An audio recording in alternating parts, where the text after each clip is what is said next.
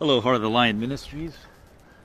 I am live. I didn't realize this was going to go live so fast, but I am actually here in Puget Sound area of the Seattle area here in Washington, and I wanted to give you a little bit of a different scenery because I've always been in my car the last few videos.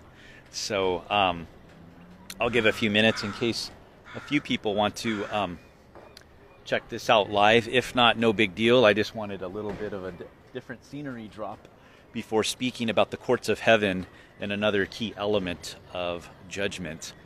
But I'll give you a little bit of a view there. It's a boatyard, actually. So, there we go.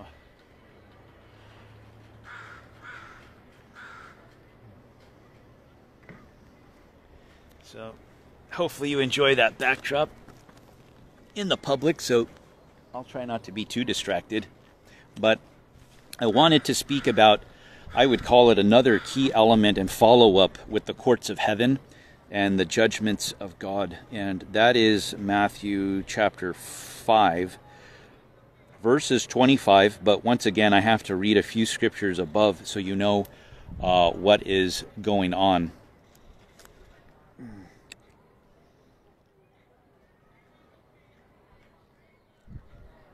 So I'm going to start in verse 22. This is extremely important. Very important to understand. And I believe, just like I shared earlier in the other video, that this is going to unclog and unblock a lot of people from their frustrations and unanswered prayers. This one might be maybe a little bit more clear, but definitely very important. But in verse 22 it says, "But I say to you, whoever is angry with his brother without a cause," and it does say without a cause, but anyhow, "whoever is angry with his brother without a cause shall be in danger of the judgment. And whoever says to his brother, Raka, shall be in danger of the council. But whoever says, you fool, shall be in danger of hell fire." So before even going further, look. This is declaring your actions don't bring you judgment. That should be obvious. That is a reality. But your words bring you judgment, because here God is using an example, but he's saying if you're saying these two or three different things, you are in danger of hellfire. Not just the things you're doing, even though words are doing something, but you're not necessarily punching or slapping somebody. You are saying something that is hurting their feelings. So, point of the matter is, words do damage by themselves and will bring you into judgment unto God. Verse 23. Hello, Blaze. How you doing again? Verse 23. "Therefore, if you bring your gift to the altar, and there you remember that your brother has something against you, leave your gift there before the altar and go your way. First be reconciled to your brother, and then come and offer your gift." Now, the crescendo is the next scripture, actually. However, notice that your brother is going to become your adversary, because as you see here in the next verse, I wanted to hold off on verse 25, but I'm going to have to connect that also. Verse 25, "Agree with your adversary quickly while you're on the way with him, lest your adversary deliver you to the judge, and the judge hand you over to the officer, and you be thrown in prison." A lot of key points here. But notice that your brother has turned into adversary. Okay? We could kind of look into that a little bit deeper, but when you're in sin, that offended person becomes your adversary, because now there is a case of judgment against you that Satan is allowed to torment you and him. But you see what's going on here? Hello, Jackie. Do you see what's going on? That because of sin, that person that you have sinned against now becomes your adversary. That's not to say that they were a believer or were not a believer. God's using the reference of a brother, really a brother in Christ.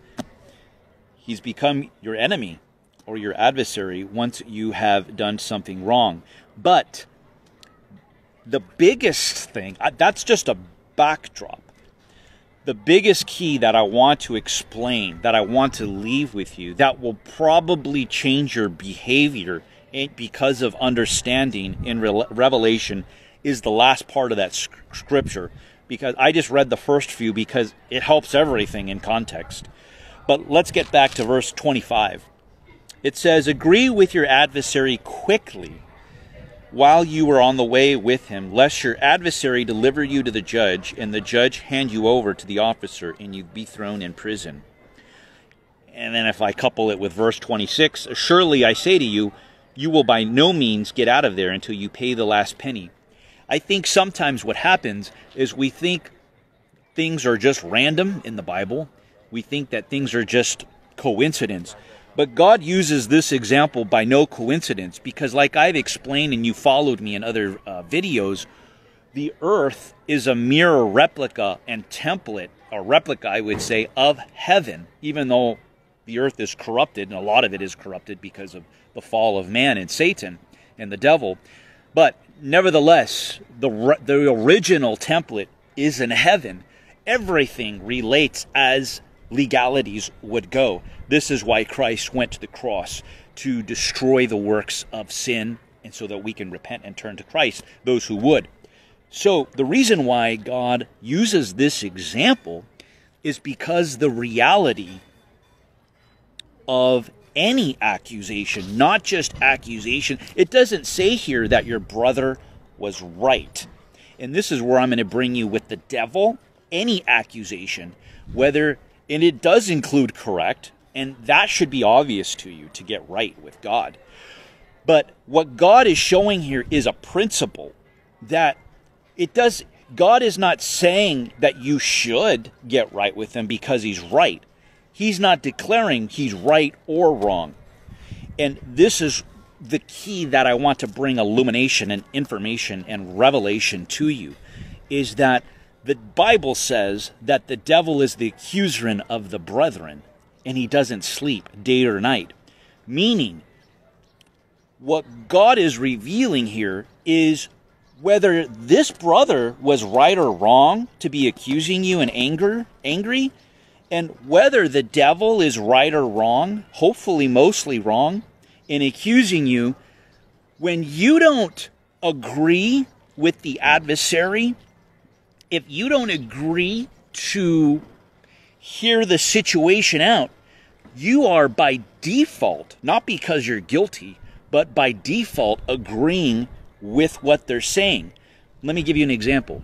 If you go to court and you don't show up, what happens? God forbid, some of us might have had that happen, hopefully not. I know what that experience is like through other people and how that works. But if you don't show up, it has nothing to do with your guilt.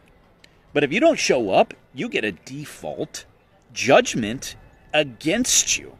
So when you're agreeing with the adversary, you are not agreeing to guilt. You are not confessing to what he said. What you're doing in the spiritual realm is you're agreeing to take on the accusation. Do you understand that? Hello, everyone else who's joined in.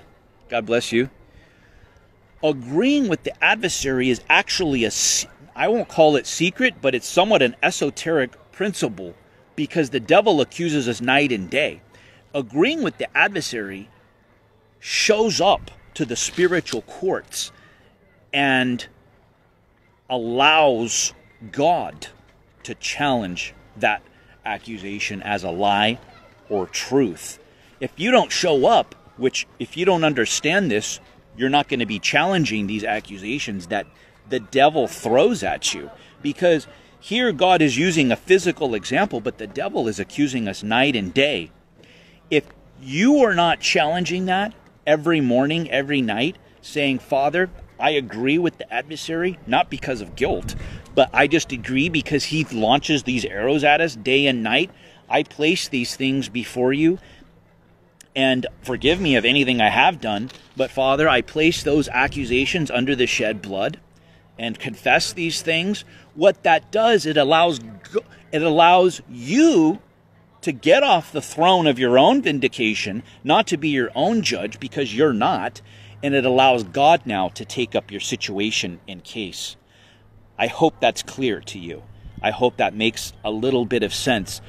If you're not challenging those things that are being said behind your back, which I understand why most of us have done that and do that because we don't have this clear understanding, you are having a lot in the courts of heaven, a lot of cases ruled against you that you don't even know about, and you're being blocked left and right. This is why, if we skip up a few answers, God says, when you're coming to the altar, leave your gift there. Because if you don't go through the proper protocol, it doesn't matter what type of sacrifice and prayer you're altering. You're going to be blocked. You're going to be hindered.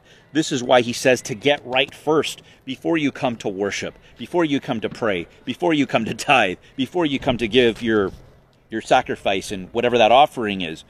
It's going to not mean anything if you're wrong in this area. So agreeing, let me bring this full circle, as I know I'm trying not to go long again, but this one is going to be a little bit of view again in the background. A little bit of length is agreeing every day and every morning is very important, because what it's going to do is actually it's going to disarm the devil and strip the cases of accusation out of his hands and place it fully into God's. Then, like I said in the other video, when this principle is met as well, God will, because he's righteous and just, be able to judge and bring vengeance and true justice to all the injustices that you are participating in, because if these accusations are false and wrong, that's injustice as well. And God will be able to execute that justice fully for you when you meet this principle of agreeing with your adversary. Agreeing with the adversary is not saying lie and agree with him. That's not God's nature. That's not what he's saying. This is a principle. You need to agree with whether it's true or not, and hopefully most of them are untrue, if not all of them. When you do that, you take the mantle of injustice out of the devil's hands and you place it into God's hands, so he can expose the truth. He can be the true light and the investigator and bring true righteousness and justice. This is a key that he has kept hidden, not from the whole body of Christ, but from the majority of the body of Christ, because I'm not going to lie to you or pretend like this is my new revelation. This has barely, freshly, probably the last 5-10 years, broken through to a very small remnant. But when you understand this key, and every morning you integrate it into your devotions, into your prayer times, saying, Father, I don't know what's going on. You know the lies of the devil, whether it's coming through humans and demons. If it's coming through humans, it's always coming through demons first. So, and mostly the devil never plays clean. He always does things in secret, and he hides things because he doesn't want to be found out. That's how you promote a lie, is with a partial truth where the whole picture isn't seen. And the best way to keep that in place is to do things in secret and undercover and hiding. So every morning when you integrate this into your devotions, you also say, besides withdrawing the judgments, like I explained in the other video, you say, Father, I just agree with whatever the devil is saying and confess and repent and place it under the blood, because now you can take the case and strip the devils from that case and be in control, complete control and power. That's what this is saying. He's not saying agree to the lies of someone wicked. That's not what he's saying. It's all inclusive, agreeing, yes, if you did hurt someone and do something, obviously, that's pretty obvious. But what this is a deeper principle besides agreeing if you did something. That's not what he's saying. He's not encouraging you to just do what's right when you know you did something wrong. This is a high-level judicial principle that most of us, including myself, have not really understood, especially to this point in time. And so I hope that's pretty clear. This is the other side of the coin of, I believe, many people's breakthrough keys of withdrawing your own judgments because you're not God and agreeing with the adversary. That's what we just spoke about in Matthew 5:25. As you do that, you take the teeth out of the devil's mouth and you put the scepter completely in God's hands, because there is nothing against you and you're following the heavenly spiritual protocols and mechanics of the Bible and of the Word. Anyhow, I'm sure that was a lot longer this time, but I hope this is a huge blessing to you. Here's a wonderful view once again of the Seattle Puget Sound area. Yes, I am right here on the water. I just wanted to give you a beautiful, different view. A little bit of a beach there.